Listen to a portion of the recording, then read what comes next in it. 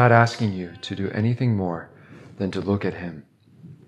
These profound words of St. Teresa of Avila regarding prayer encapsulate a significant focus for Holy Week. While seemingly easy, this act of looking upon Jesus presents us with both an opportunity and a challenge. So fasten your eyes on him alone, because in him the Father has spoken and revealed all. And in him you will discover even more than you ask for and desire, as we journey through Holy Week, reflecting on the mysteries of Christ's passion, death, and resurrection. We have the opportunity to dig from the mind of Christ, in whom are hidden all the treasures of wisdom and knowledge.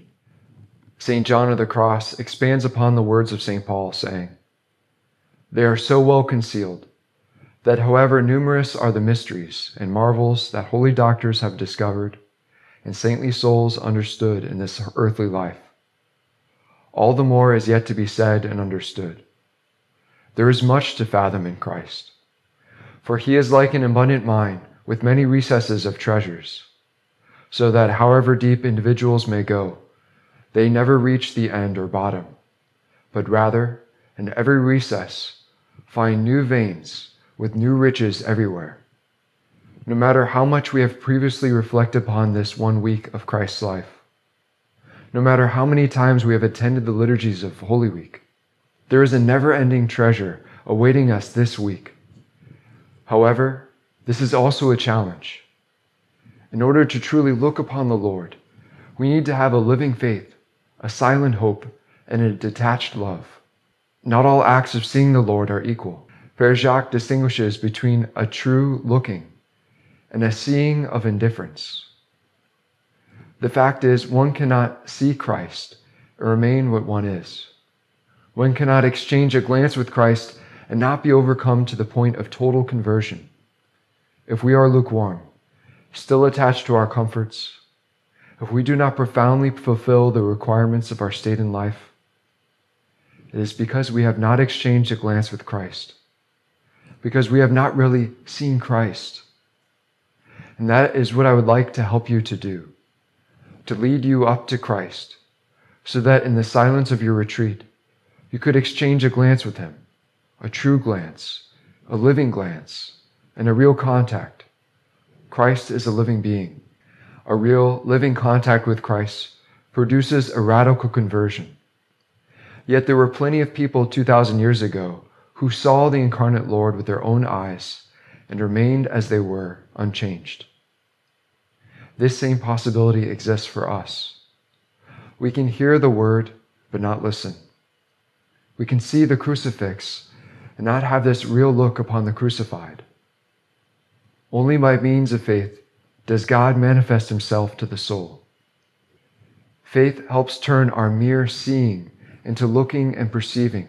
For example, consider the faith of the hemorrhaging woman in Luke's Gospel. While the crowds press in on Jesus, Jesus asks, "Who touched me?" When all denied it, Peter said, "Master, the crowds surround you and press in on you." But Jesus said, "Someone touched me, for I noticed that power had gone out from me." The crowds surround Jesus, but only one actually touched him. The woman had a great faith, which touched Jesus. He says it was her faith that saved her. We too must approach Jesus. We too must listen, look, and touch with this living faith. A real looking at the Lord involves a silent hope.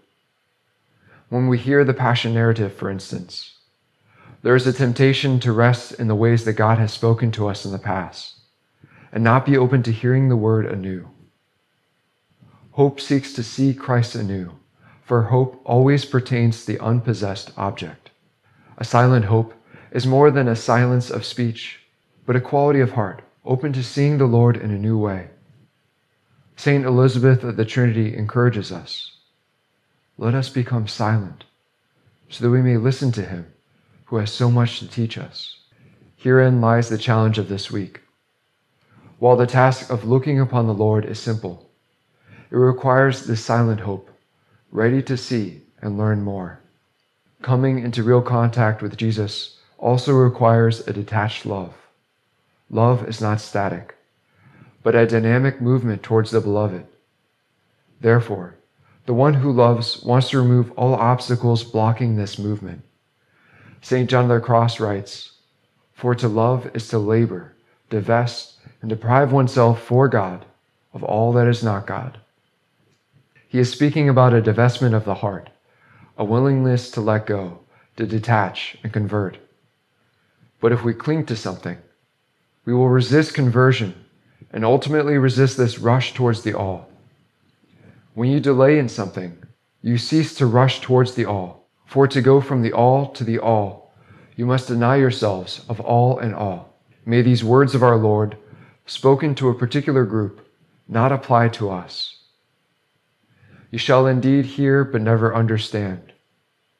You shall indeed see but never perceive.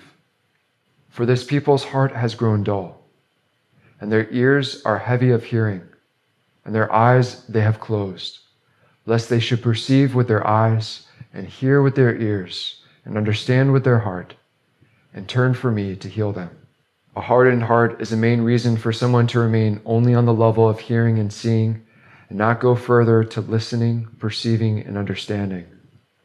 The one who resists growth is attached to their old ways, and closes their ears and eyes from really perceiving, lest they change.